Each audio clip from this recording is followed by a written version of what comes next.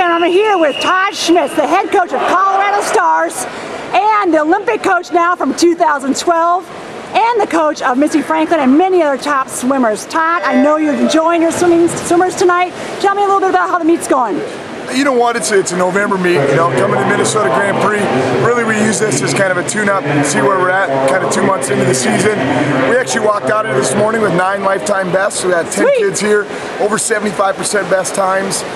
So, really the excitement kind of built this morning, and we came back tonight, and Missy just set a national age group record in that 200 free.